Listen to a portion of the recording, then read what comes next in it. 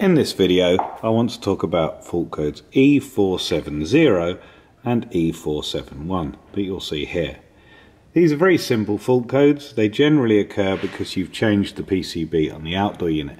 If you look very carefully at this point here, you can see in this socket here there should be another tiny PCB which we call finger touch. It looks like this.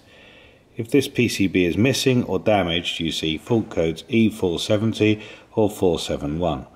So all you need to do is give us a ring, we'll send you a new one, turn off the power, plug it back into the socket, and the unit will work perfectly.